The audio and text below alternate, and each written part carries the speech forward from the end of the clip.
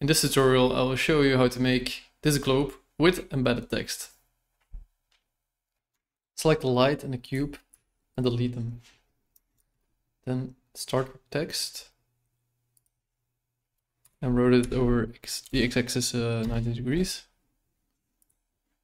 Then load your font of choice. And then edit the text. Let's take the front view, scale it up a bit.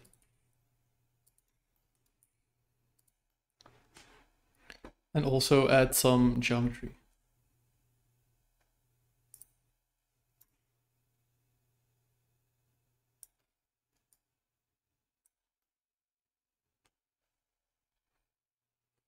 Okay, now for the globe, let's add a circle and increase the vertices and then rotate it as well 90 degrees upwards. Go into edit mode and start scaling it up.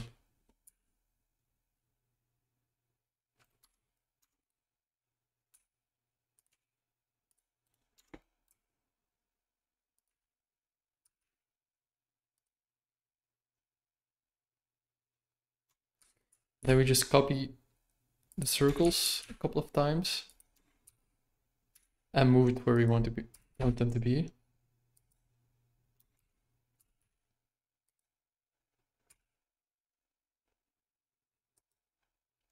Something like this. Gonna increase the width between, the space between characters.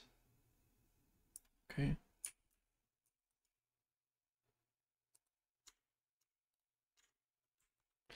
So now is the time. Now you can still move him. So now is the time to make some aesthetic adjustments, if you have any. Okay.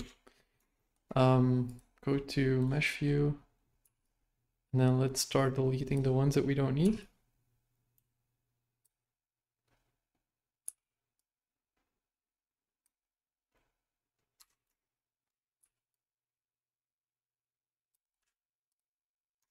Okay. Now we just need to move these into place. You can just eyeball it.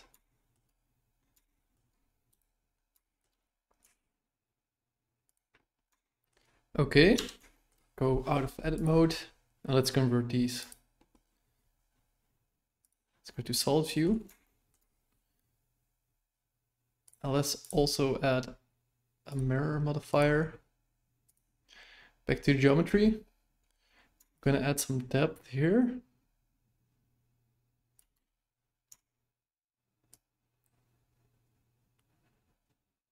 Okay. Looks good. You can add a custom profile, but I'm just gonna keep it at 4, maybe 3.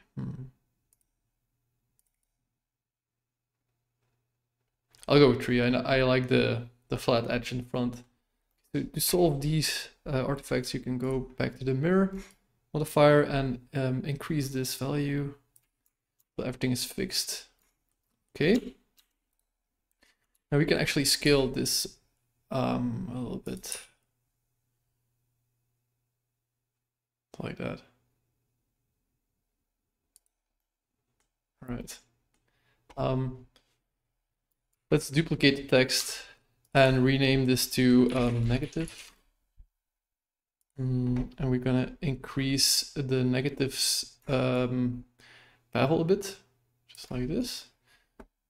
And then we're gonna convert it to a mesh. And also for this, I think, yeah, maybe just a little bit thicker. I like this. So, yeah, that's okay. I'll also save it, of course. Okay. Okay, and now we can also convert our globe to a mesh. Just already shade it smooth, and then auto smooth as well. And now we can add a Boolean modifier, and we can subtract the negative. And let's just apply it and then remove the negative. Okay, so now you have like this kind of cutout effect. Starts looking good. Okay, nice and chunky. Let's move the camera into place. So it will be like this, and then 90. Okay, and then we're gonna go negative here. Okay, maybe we can already change the view a bit. Try a lower resolution. Okay. Now put on these options. Okay, we don't see a lot yet. Okay, let's go into shading. Let's first give them chroma material. Okay. Wait. Diffuse. Glossy. Put the roughness here down and give it a little bit here, and then just you can make this higher.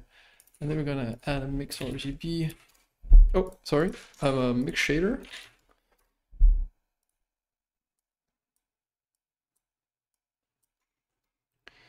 And we use a facing output, and we're gonna look how that is. And we also have to assign, oh, this chrome material.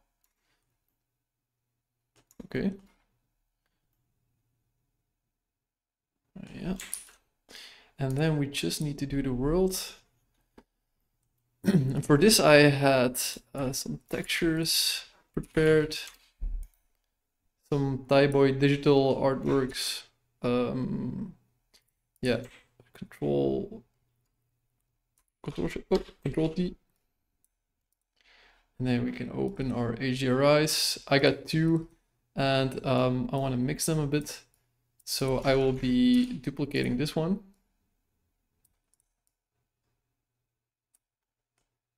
So I think I have the purple one and the green one. We can actually preview it here.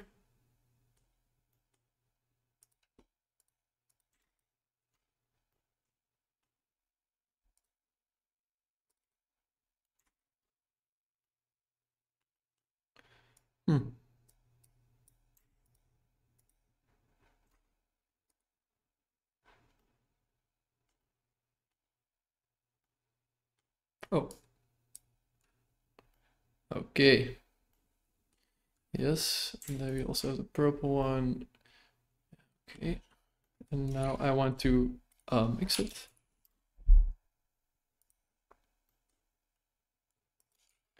We'll also drive it with a mapping node, so we can change it later on.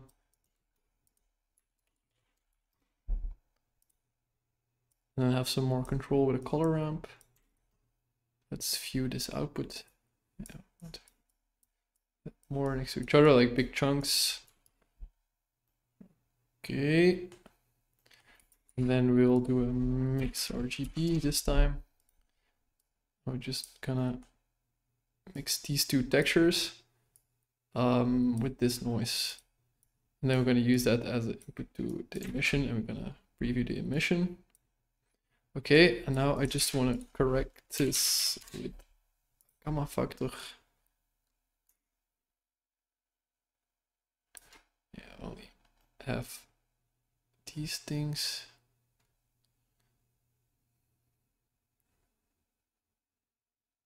Yeah, I want to get rid of these lines. So, okay, so let's do this.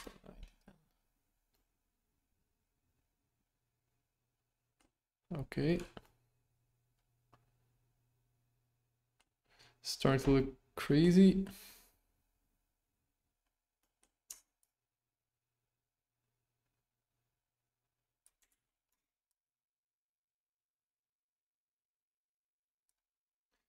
Now I actually don't want to see it, so I'll put transparency on here. Now we have this green effect. Let's see if we can tweak that. Maybe it's nicer to have something like more silver.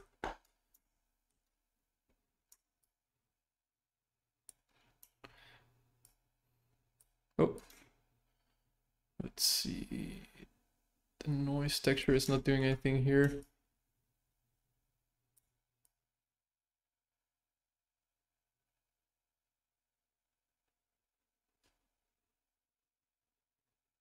I think there's too much green.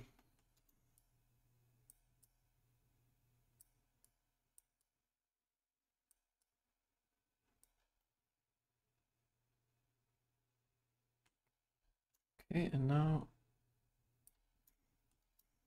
we boost emission. Okay, that was what I was looking for. Okay.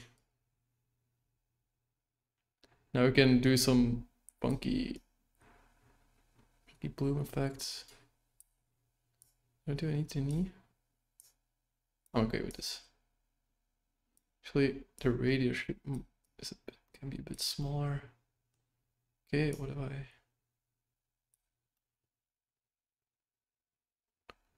Okay, starts looking good. Go into camera mode, and now we want to put in some keyframes.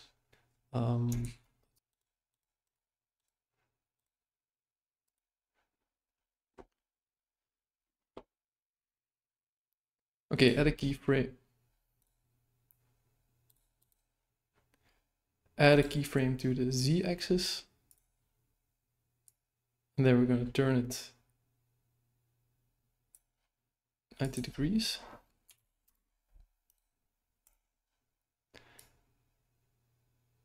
And then we're going back minus 90 degrees. We're going back to 0.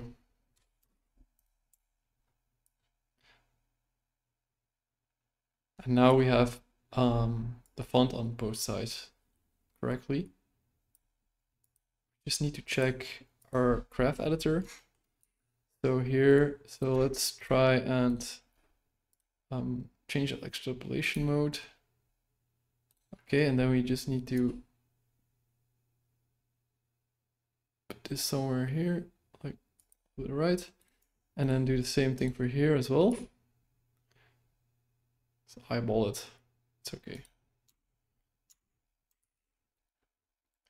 And now if we go back to our timeline and play it, okay, it goes out of bounds here.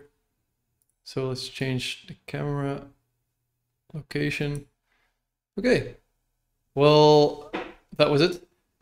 I've been seeing a lot of cool other YouTubers making tutorials, and yeah, they just inspire me to also do it. And maybe you can use this tutorial to make something that you like. Thanks for watching. Bye.